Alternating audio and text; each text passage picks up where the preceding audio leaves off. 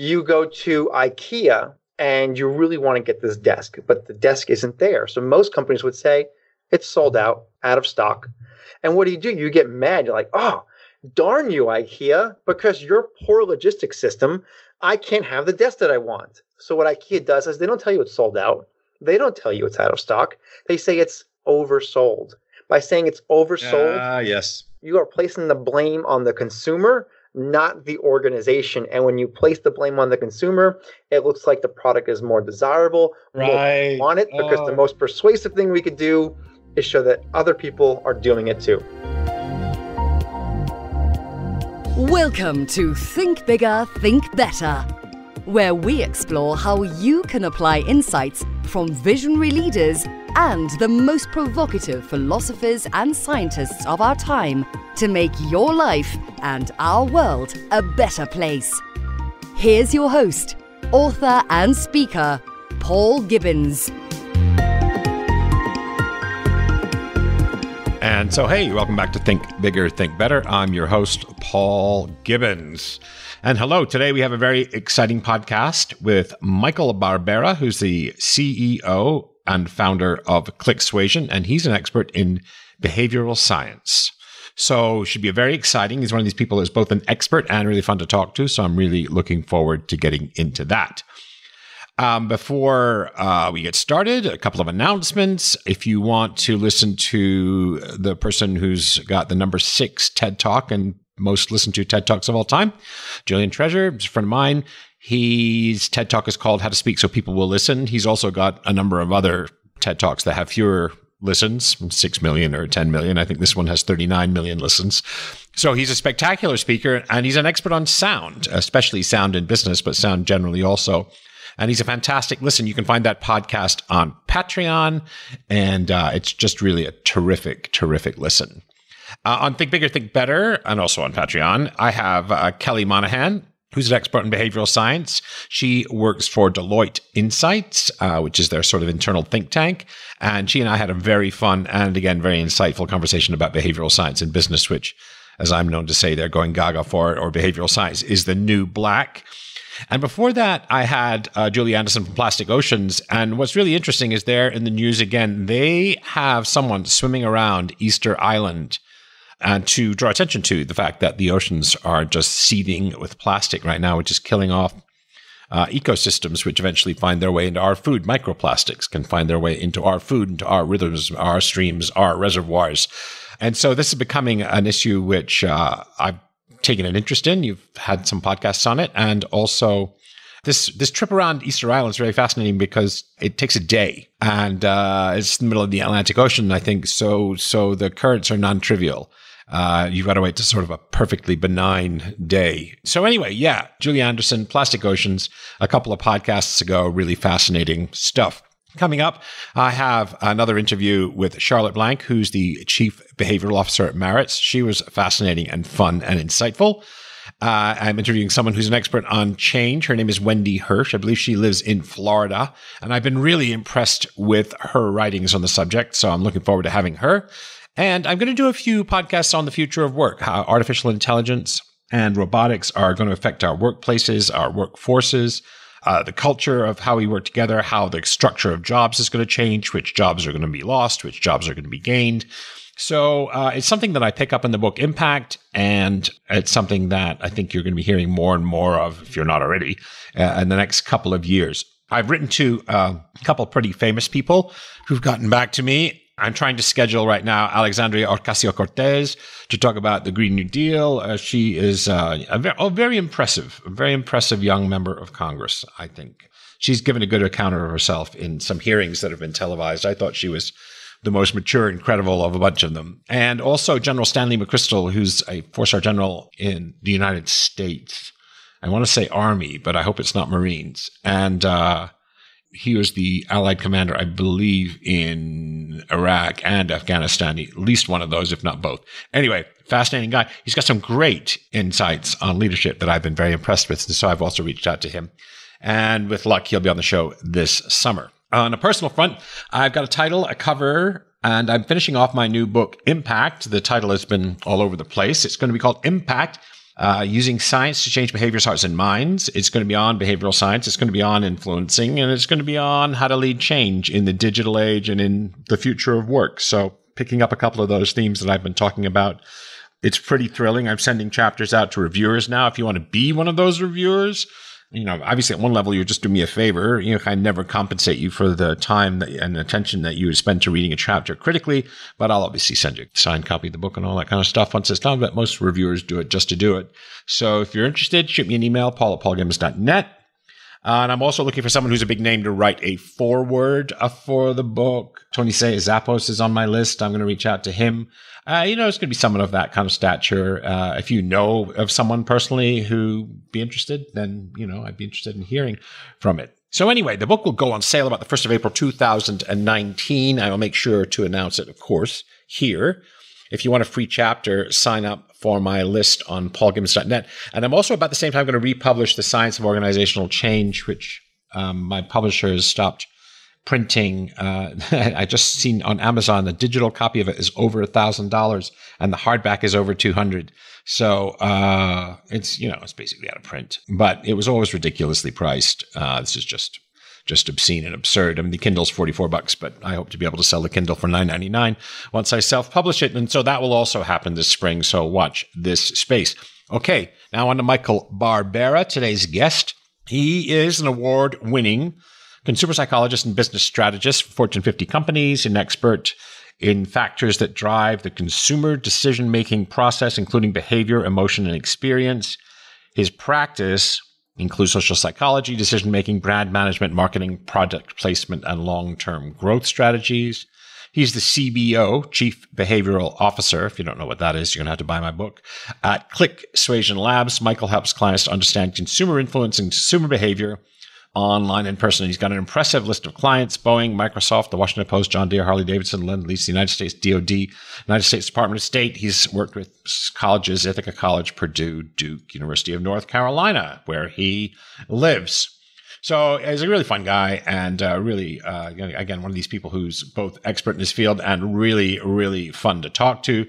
So right now, let's welcome Michael Barbera to Think Bigger, Think Better. So, Mike, welcome to Think Bigger, Think Better. Paul, thanks for having me. This is awesome. I usually start with a really embarrassing question, Mike. Tell us something about yourself that's a little unusual, not on your resume, a hobby or an obsession or something like that. Well, I can go something embarrassing or I can go something unusual. So maybe a little bit of both. Okay, so unusual, okay. I'm an avid gardener. I enjoy getting my hands. I may not be very good at it, but I did win second place at the North Carolina State Fair for canned sweet relish. That is outstanding. You're the first. You're my first canned sweet relish guest. Yes, I am winning. And embarrassing, I once borrowed a friend's backpack for a quick overnight trip on a plane. I didn't realize there was a knife in the bag, so I didn't check. The TSA security at the airport found it. I was detained and fined $500 for trying to smuggle a weapon aboard an aircraft. Oops. Yep, big oops. You know what? I learned my lesson. I will check my bag from now on. Well, I'm glad there are no knives on aircrafts. And you're a biker, right? You're are you a Harley guy or? Well, yes. So I own two Harleys. I guess you could say I'm a Harley guy. I love all motorcycles. I do not discriminate. If they have two wheels, I enjoy them. Yeah, I used to ride a Harley in London, but when my child was born, I decided to put that away. He's now 14, so I decided I didn't want to make him homeless or fatherless for that reason. So, anyway. Well, 4 more years he'll be out of the house, and time to get back on two wheels. Except I made the mistake of having one when I was 50. So he's now 8. So maybe another dozen years before I can pick it up. But by that time, I'll be too old for Harleys. I'll have to ride a Goldwing. Oh, never too old. No, take that back. No. Anyway, so this is Matt. How come businesses? I first wrote a book on behavioral science, 2013, and it was a speculative idea of mine, and now businesses are going crazy for it. So why do you think that has happened? Well, businesses are going crazy for it. I can't say that we're at the place where we need to be or we should be, because I think behavioral science is going to look a lot different a decade from now. About half of the Fortune 500 companies have CBOs. They apply behavioral science in some way, shape, or form. So right now it's kind of a want. In 5 years from now, it's probably going to be a need where majority will have a chief behavioral officer, or at least a behavioral insights team. It's a unique way to approach any kind of decision maker, whether it's consumer facing, employee engagement, or something really unique that you may not have heard of before. So, but of those roughly half of the Fortune 500, how many of those behavioral science initiatives are top line focused, and how many are focused on softer things, change, engagement, well-being? To say, what's the ratio there? I'm not sure I can give a ratio or a number. I'm just not sure I have the data on that, because some are very focused on just employee engagement. Some are very focused only on consumer engagement. Some are trying to do a little bit of everything and trying to just equally distribute their resources. So it's tough to say. But I think that when you do apply behavioral science to whichever business problem or challenge you have, it should probably apply to whichever is not maybe needs the most help, but the one that drives your business model. So if your business model is built on talent, maybe applying behavioral science to employee engagement might be a better approach. There was an old model, a strategy model. It's either economic efficiency, customer intimacy, or strategic leadership and innovation. Those were the three different points of the triangle. And I suppose depending on where your business places its dime, if you will, that's where one of the things you might want to focus on one of those. So yeah, I can see that. But its birth was in marketing. I mean, most of the early organizational applications, business applications, came from the marketing department. Is that an exaggeration, or is that more or less correct? No, that is correct. So in the 1950s, a book was written, and it kind of, I can't remember the name of the book, it was The Hidden Persuaders. And it told all the secrets about how marketing agencies in New York would apply psychology to their practices. Well, people were shocked. People were in awe. There was an uproar about the book. And then over the years, the public acknowledgement or businesses' acknowledgement, organizational acknowledgement to the application of behavioral science and marketing has significantly decreased. So, for example, today in 2019, if you talk to a behavioral economist or someone who works in behavioral finance, more than likely they would not acknowledge that they use it for industry purposes or for capital gain. Most want to use it for employee engagement or for solving a social cause. Interesting. A lot of academics do frown upon people applying behavioral science to marketing. However, this debate can go on forever because we know that businesses are in business to make money.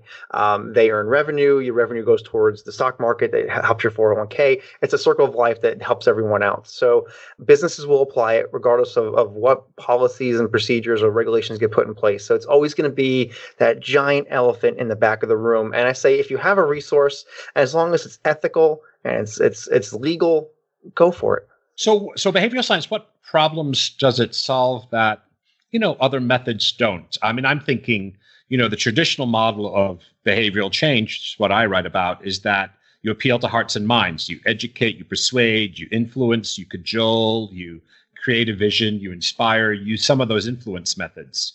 And I guess my always worry about that is it's A, very hard to change people's minds, and B, even if you change your minds, behavior doesn't necessarily track hearts and minds, doesn't track beliefs.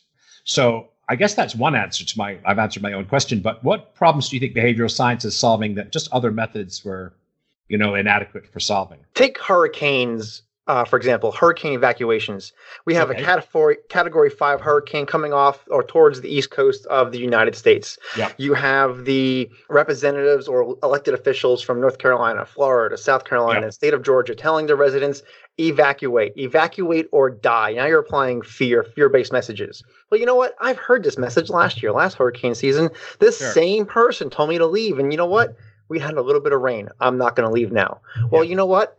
That system has worked in the past, and now it's just the boy who cries wolf. We are conditioned to hear the same thing over and over again, so we just start ignoring it. It doesn't no longer apply to us. But what if we not change the evacuation message, but change the message of the hurricane? So instead of calling a hurricane Hurricane Michael, I'm not a very scary person, so let's not call a Hurricane Michael. No one's going to evacuate their home because Michael is coming. We have a neighbor named Michael, we have a friend named Michael, and a team member named Michael. But if the hurricane was named Hurricane Hannibal, Hurricane Deathtron 3000, we're just reframing the message, and you're influencing someone to evacuate when you have two options, Hurricane Susie versus Hurricane Deathtron. I'm more than likely going to leave my home and my tangible items behind to save my life if something called Deathtron was approaching in the sky. I hear you. It's sort of, is it priming? No, it's kind of, I'm thinking about the mind space framework. That's kind of salience. I guess that would fall into that category. Yeah, it's exactly salience. You're trying to make something that's intangible tangible. Yep, something that has a dry, abstract appeal, something that has a little bit of an emotional hook to it. Yeah. Yeah, it's cool. So as far as you can see from your vantage point, and I know this is a kind of a loaded question. In our world, the United States, if you're most familiar with that, who are the leading firms, as far as you can tell, who are, a few steps ahead of others in applying behavioral sciences in their business? Well, that's a challenging question to answer, because I don't think I'm gonna call us a lot. I don't think any of us have it right. I think we're doing really well, but I don't think we know what right is. I don't think we know the right way to apply behavioral science yet. Think of the internet. You had Internet 1.0 in the late 90s, in the first dot-com bubble. That bust, and then we started to find our way. How do we really use the internet? Now we've got smart homes, smart devices, integration, AI. Now we're finally starting to learn how the internet can improve our lives. I think we're still in behavioral science 1.0, maybe 1.3 or 4. We're on our way to 2.0. We're getting our sea legs and trying to figure out how behavioral science is really going to improve our lives as it integrates with technology. As for companies that may be ahead of others, that's a difficult metric to state, because how do we measure ahead? I will say a few companies, the things that they're working on. So Walmart Labs out of the Bay Area in California, they're doing a lot to get people to, okay, let me back up a little bit. A common problem that Walmart has is people will accept the position as an employee there. Come start day, they will not show up. Why would someone accept the position at Walmart but then not show up the very first day? Okay, so there's biases, there's perceptions, there's stigma. How can we change that? So that's one challenge. So they're applying that to employee decision-making or candidate decision-making at that point. Mm-hmm. Then you have organizations, I don't want to say their name, but they're out of the Bay Area also. They're a tech company. And they came to us and said, hey, we want to take, those BuzzFeed quizzes where you take this quiz and we'll tell you which character you are. Which Star Wars character. Yeah, exactly. Right. So they say, hey, can you take that and then apply our employee engagement data with the new product information so we can kind of train our employees in a gamification BuzzFeed quiz? And I had to take a step back, and I'm like, oh my goodness, I'm not sure this is something we can handle. Just because it sounded taxing. I wasn't confident that we could do it. So I said, let me think about it, and let me regroup with our team here and see what we can do. So everyone on the team is saying, Mike, we can do this. We got this. I'm like, okay, I trust all of you. Don't make us look bad. So, we did it. And it's probably one of the most fun, coolest, and engaging products we've ever made. And I would totally do it again. Yeah. Those things are a lot of fun. I found out I was a Jesse Pinkman in Breaking Bad. It's a little disappointing. Or Badger. I can't remember which one. Maybe I was Badger. That was even worse. Yeah, very, very, very, very good. So you've said that this really reaches across all functions: operation management, finance, human resources, certainly, and certainly marketing and sales. Is that right? So really, there's not a function in business that is untouched by the potential of behavioral sciences. Is that right? I'm sure there is somewhere. There's got to be that exaggeration. Sorry. Yeah. No, that's fine. Like I said, we don't have it perfect. We can predict. We can get close to predictions. So we can't. We're not perfect. Right. So let me ask you this. There are however many million knowledge workers in the United States. It's in the tens of millions, or something like that. What does the non-specialist manager need to understand? Someone who's not setting out to be a behavioral science specialist, someone, whose main job will be thinking about how to apply behavioral science in their business. What general knowledge do people need, and where can they get that these days? I don't think we really need knowledge. I think we need the ability to self-reflect. Uh-huh. If we self-reflect on our own decisions, our own decision-making process, we're at that point researching behavioral science, decision science. So one of the problems that behavioral science has is that we take all this great knowledge, we stuff it into an academic journal, which the average practitioner is not likely to access, not likely to read, and not likely to understand because most practitioners don't understand APA style or APA format statistics. It's just not approachable. So a very famous researcher, Robert Cialdini, once said, behavioral science is a business without a shipping department. No, BS. We are that shipping department. Because what happens is, so researchers research some awesome stuff. The researcher grows through their career. A decade later, they now become a prominent researcher. That researcher's name is all across their field. Then they write a book. They're writing a book on 10-year-old data. That book goes out to practitioners, and now practitioners are applying 10-year-old science. So how can we change how people approach it? Well, there are some resources that do apply behavioral science in a format that is not made for other academics. There's the Behavioral Scientist magazine. Any newly published book on behavioral, you're like yours, you have a book coming out on behavioral science. Read your book. Yeah. Thank you. I'm coming soon to fine bookstores near you. Yes. Here's my fingers pointing at the microphone. Buy Paul's book. Here at our lab, we have a deck of cards called the Fundraising Action Pack. And what this is, it's a deck of 50 cards. 46 cards have behavioral principles on it, and 4 cards have instructions. And on each card, you have examples of how that behavioral principle or that construct was applied to fundraising. You have reflective questions, so you can reflect on your prior business decisions. And then you also have an application section of how you can apply this construct to fundraising. How can you apply anchoring? How can you apply the decoy effect? How can you apply conditioning, et cetera, to fundraising? So ways like that are constructed in any kind of format or vernacular that the average practitioner can access. So I would say stay away from the journals unless that's your thing, and find where the researchers publish in non-academic journals. So you're actually, one of the things I talk about in my book is gamification, and you've talked about it more than once here. So actually, it's funny, your product is an example of you gamifying education and awareness of behavioral science. It's really awesome. That's a nice piece of work, by the way, a nice piece of intellectual property. Thanks. Yeah, well, gamification is fun because a few weeks ago, one of our clients came to us and said, "Hey, we need to launch a survey because we want to launch another version of this product, but we want to change the color. So we want to know which color our audience wants." Well, we know what happens when we get an email that says, take a survey, win an Amazon gift card, 30 seconds, take a survey. We're just going to click right through it. We're not even going to take it. Now, if you reframe that message and say, here's a poll, you get to vote on which color the next version is. Ooh, okay, I'm in. Blue, green, purple, red. Now I have buy-in. And now that I have buy-in to it, I'm more than likely to buy it, even if my color was not chosen or did not win the poll. You're increasing engagement to your survey because you didn't call it a survey. You made it a game.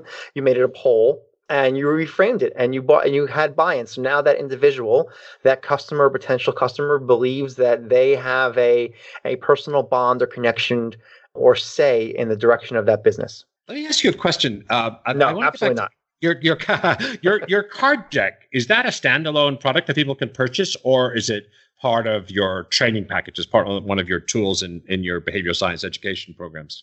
Both. So if you go to clicksuasion.com/cards, you can access the cards. Right now, the version 1 is up. It's a very limited run, only 100 decks. There's a few remaining. Grab them now before a version 2 comes out with the packaging involved, and the packaging is going to be designed so it can sit on your desk, and you can kind of the packaging is kind of gamified where you can engage with it on the desk, and then that'll be version 2 here shortly. You've just used Cialdini's scarcity. Can you believe it? Yes. See, it's so part of your DNA, right? It is part of my behavioral science, right? There it is, right there. It's stuck with me. Scarcity is one of my favorite behavioral constructs. Buy now while supplies last. Yes, and then you take scarcity, and then you have time pressure, and you make time scarcity. One of my favorites, because I think that the deadline is one of the greatest inventions. If you'll permit me a 10-second commercial break, Think Bigger, Think Better survives only because of the goodwill and support of its Patreon subscribers. So if you're loving the show, head over to patreon.com, Paul Gibbons, and hit that Become a Patron button. For as little as $2 a month, you get extra content, free content, can listen into recordings, and get free books. So thank you very much for your support, and back to our show. Where are consumers, say I'm a consumer, I'm not necessarily a business person or something like that, where are people seeing behavioral science already in their day-to-day lives? Where are they seeing uses of it? Because, we don't know what's going on under the hood when we see advertisements or product placements or anything like that. So where are we seeing that in our lives? We see it everywhere. And the reason why we don't know it's there is because it's working. If you are a non-behavioral scientist or you don't understand behavioral science and you see it in action, it's being applied the wrong way. It's being probably applied too overtly, too persuasive, and it's likely to go awry. If you watch a St. Jude's commercial for donations, in the very back of the commercial, kind of blurred out, there's a number. You'll see one of the children in a wheelchair, and they'll be talking to you. But very back in the blur, you'll see a whiteboard with the number 49 written on it. What is that 49 doing? Anchoring you into increasing your donation amount. Very good. You go to IKEA, and you really want to get this desk, but the desk isn't there. So most companies would say, it's sold out of stock. And what do? You get mad. You're like, oh, darn you, IKEA, because your poor logistics system, I can't have the desk that I want. So what IKEA does is they don't tell you it's sold out. They don't tell you it's out of stock. They say it's oversold. By saying it's oversold, yes, you are placing the blame on the consumer, not the organization. And when you place the blame on the consumer, it looks like the product is more desirable. Right. More want it because the most persuasive thing we could do is show that other people are doing it too. That's such a great reframe. It's such a great reframe. It's not that we're out of stock. It's that this is damn hot. That's right. And boy, you have good taste. Excellent taste, sir. Yeah, that's really cool. Now that I'm, of course, studied this, I see it everywhere I go. Magazine subscriptions are my favorite, right? If you go in, there's three different things. There's print, there's digital, and there's digital as print. I probably have 40 magazine subscriptions or something like that. And there's always a decoy and an anchor, right? There's always one that's really stupidly expensive. And then right next to the one that's a few dollars more is one that's loaded with features, which is the one that they want to make, which has got the biggest margin on it. Or there's a decoy or there's an anchor or something like that. I see that everywhere now. The decoy effect is phenomenal because if you structure it right, you can offer an additional product or service to the consumer without increasing your cost of goods sold. And what you're doing is you're also increasing engagement, or you're giving the consumer the perception that they had a win. Yeah.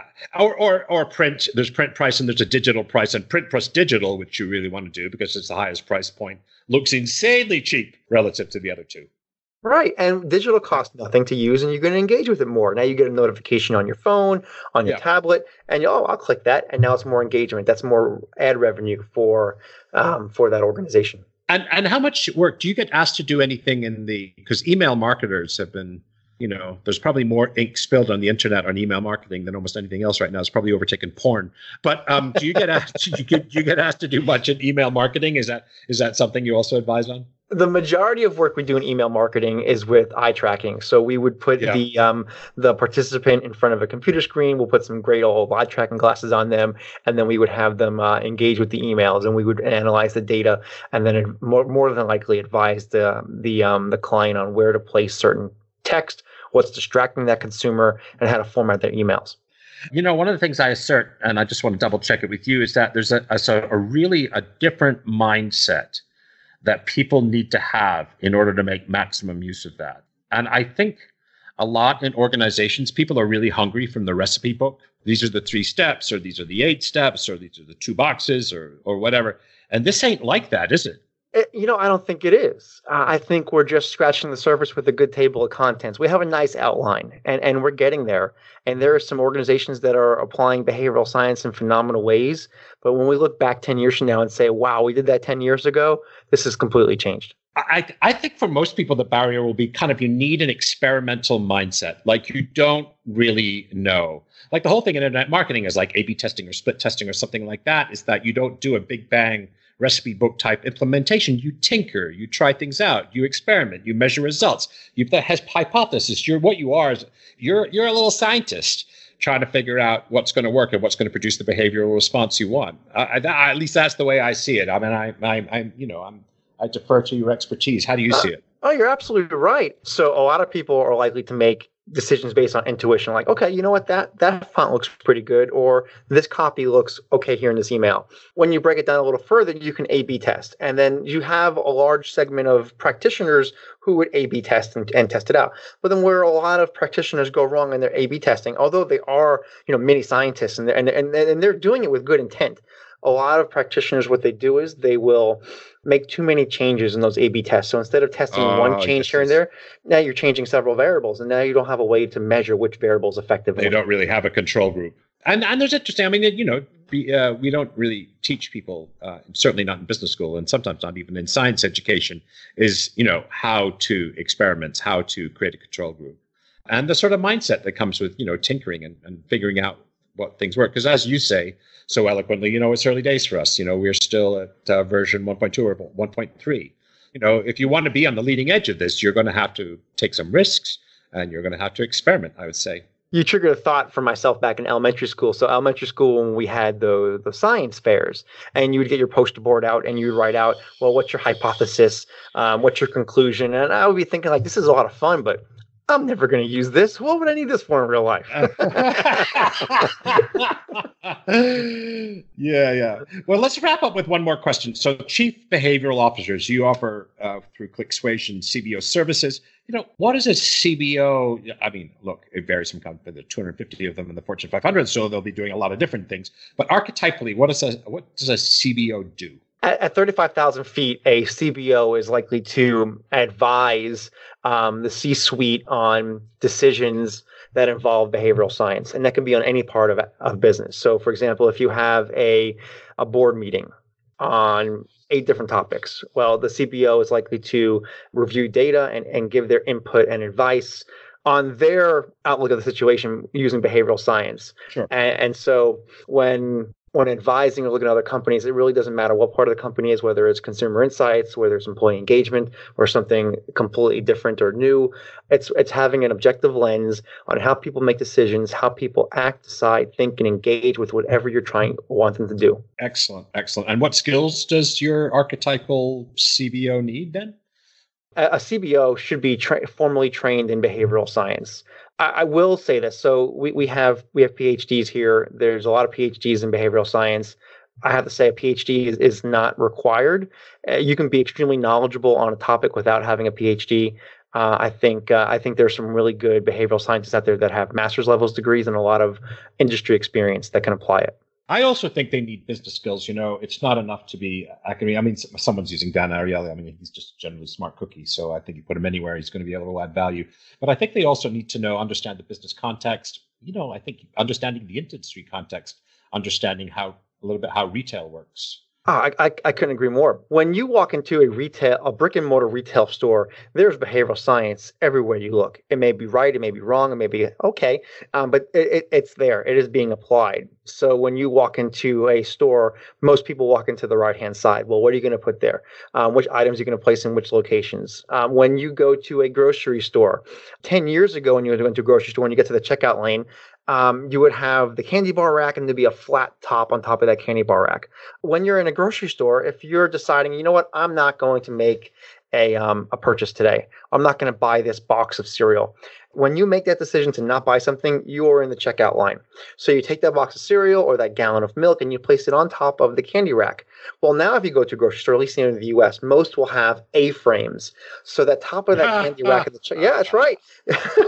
So you already see it. So you can't actually put something down on there. And how likely are you to place a gallon of milk on the floor if people are standing behind you? So at that point, you're more likely to buy that gallon of milk. So really rough math, really subjective math. If a gallon of milk costs $3 and you have 20 checkout lanes that are open 24 hours a day, that's $3 per hour per lane. That's a lot of revenue. Behavioral science in action just by the shape or design of the candy bar rack. And that's one of the miracle things with it is sometimes very small changes can create really big results. And that's the interesting thing, I think, about behavioral science that we're still learning. Yeah, you don't have to change the world. You just need to know how your consumers think. If you have consumers engaging with your services or your products, you can reframe or revise how you structure it or how you approach it or how people engage with it. It won't solve every problem, but it will definitely help in the little things. And sometimes maybe changing a candy bar rack from a square to an A-frame with a point on top, it may cost a significant amount of money up front, but what is the investment for the future? And there are some that just don't pan out to be good investments. I've been to a couple of presentations of behavioral science, and I hear some really intelligent people pitch or present ways that retail can change their structure. Well, I'm thinking like, that's really cool. If I was a consumer, I would definitely engage with that. I love it. Then I start thinking the math. Okay, the math. Okay, and mathematically, economically, it's not going to work. And that company would likely fail because the numbers don't check out. So not every behavioral science solution is a win, but we can structure it so it's both a win for the consumer and a win for the company financially. It's funny. I was thinking about grocery stores as you were telling that story. I asked someone once, talking about losing weight and how to, make good food choices and everything like that. He says, I got one tip for you. Stay out of the middle of the store. I said, what do you mean by that? He says, all the high margin and all the shitty products, all the processed foods are all in the middle of the store. And if you want to find fresh stuff, where's that? You got to walk through all of the aisles of Doritos in order to get to, the spinach and arugula salad or whatever, exactly. which I thought was interesting. I thought, and the most shop for items like a gallon of milk and a loaf of bread, they're all the way at the back because you're going to walk all the way through all the cakes and the cookies and the sodas and whatever. So I thought that was a very interesting insight. They're not dumb. They've been thinking about this for a long time. Yeah, grocery stores and casinos are phenomenal at applying behavioral science. When you walk into a decent grocery store, the first thing you're going to see is likely to be flowers. Flowers are the freshest thing on this planet. If you see fresh flowers, they're priming you to believe that everything else beyond those flowers is fresh. And then you look at casinos. No windows, no outside distractors. Yeah, you don't know. You don't know if it's 5 o'clock in the morning or whatever, right? You don't even Sunday or Saturday. You don't know. Yeah, I play poker, so I spend a lot of time in casinos. So yeah, that's kind of funny. People always ask me, "What was the weather like in Vegas?" I say, "How would I know?" It's been great talking to you. So where can people find you on the web? Where can they go? How can they? How can you hook them up? What's the story there? Okay, so the first way to find me is you can just plain and simple Google me, Michael Barbera. There's also my personal website is michaelbarbera.com. I am the Chief Behavioral Officer at Click Suasion Labs, ClickSuasion.com. Come engage, connect with me on LinkedIn. I will respond back. I love networking. I love engaging. I will get on a phone call. I will get on a video chat, and I'll harass you as long as you want to harass me. Look, I'm super grateful. I'm really grateful. And I hope actually I've got a book chapter on behavioral science. And, I might be very grateful if you take a look at it with your expert eyes. I might send it your way. So, but mostly thank you for being on Think Bigger, Think Better. It's been really great to have you. Really insightful. Paul, the pleasure is absolutely mine. And that was great. Michael was certainly a ton of fun. And thanks a lot for listening. It's always fun for me to talk to leading thinkers who are also, don't take themselves too seriously, are a lot of fun to talk to or engaging. So I hope you enjoyed it. And we also had Michael as an expert on pickled relish. So there's that. We haven't had one of those on Think Bigger, Think Better before. I am 100% absorbed in writing right now. I'm between the kids and writing and a bit of gym and a bit of chill time and a bit of playing League of Legends here and there. There isn't much of me left.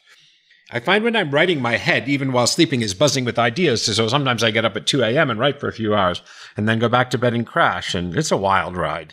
I mean, I truly love it, but it's hard to make writing and podcasting pay, even though my Change book's been a bestseller since it was launched. That's why I'm particularly grateful to people who support the podcast on Patreon. It costs about $1,000 a month to run, and it's really done out of love. I mean, they're fascinating topics. They're important people. They're important issues, I think. If $2 or $5 a month isn't too much, hop on over to Patreon and hit that subscribe button. It'll be deeply grateful. And there are tons of goodies, although people don't do it for that reason. They do it just to contribute and make a difference to something they think is valuable that they enjoy. The little bit of pop culture I'm into right now, I watch Captain Marvel, a driven, passionate Earth girl captured by aliens and turned into a superpowered badass. It was a ton of fun. I'm rewatching Breaking Bad and waiting for Thrones and Stranger Things to resurface. I have a teenager, and all we listen to is rap. He gets to own the stereo in their car. Have you ever fought with your teenager over the car stereo?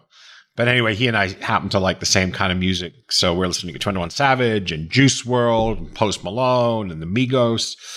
And it's a ton of fun. It makes me feel like I'm 14 again. But except when I was 14, it was the Ohio Players, it was the OJs, it was McFadden and Whitehead, it was Teddy Pendergrast. So yes, I'm that old. The early 1970s. Anyway, thanks for listening today. Thanks for all your support. And I will talk to you in a few weeks. To celebrate the launch of the show, and to thank you all for listening, I'm going to be giving away books. Lots and lots of books. All you have to do is leave a review in iTunes. We're going to raffle off a book every single week for 12 weeks. So head on over to paulgibbons.net/iTunes to get easy-to-follow directions and let me know the title of your review to make sure that you're entered to win. Thank you. Thanks for listening to this episode of Think Bigger, Think Better. Great ideas are great, but this isn't gospel. Share your critical thinking in the comments. Where do I disagree? What insights were most powerful? If you got value, don't forget to share the value by sharing the podcast. Finally, to get information on book and blog releases and new video content, head over to paulgibbons.net and join the community of thinkers talking about using science and philosophy to make our world a better place.